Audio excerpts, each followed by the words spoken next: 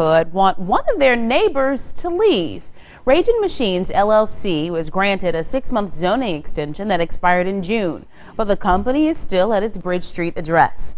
The City Council has voted twice to take legal action against Raging Machines. The problem, Mayor Jack Delhomme didn't sign the original resolution, and the second time the mayor vetoed the vote. But as our Aaron Stuber reports, residents in the neighborhood say they've had enough and it's time for the company to go. It's business as usual at Raging Machines LLC on East Bridge Street in Brobridge.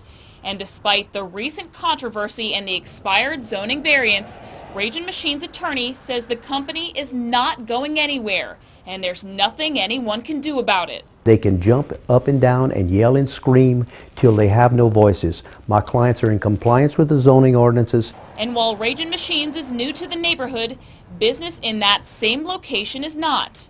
In 1982, an oil field business opened there and remained until Raging Machines moved in about a year ago. This machine shop didn't come up.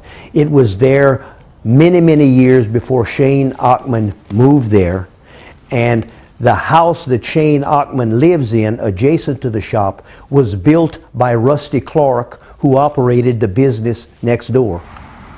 But having a business practically in the backyard of this neighborhood is not the problem. Shane Ockman says it's the type of business and the way they moved in. I don't have a problem with them operating. It's where they're at.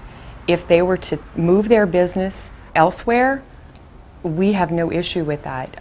It just doesn't belong where it's at. The neighborhood is worried if the business is allowed to stay, it will mean more industries moving in. If they're allowed to have a business, why wouldn't someone else be allowed to have a business right across the street? It's an empty lot.